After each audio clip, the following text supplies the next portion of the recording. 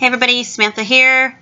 Just making a quick video to extend my condolences and to let Markiplier know that my thoughts and prayers are with his family at this darkest hour.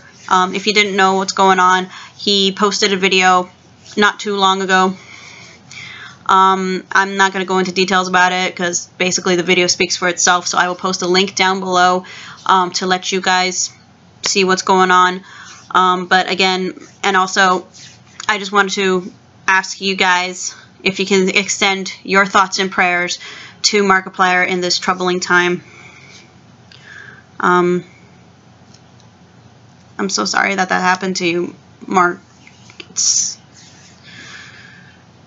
very troubling to hear about that. So again, my thoughts and prayers are with you and your family.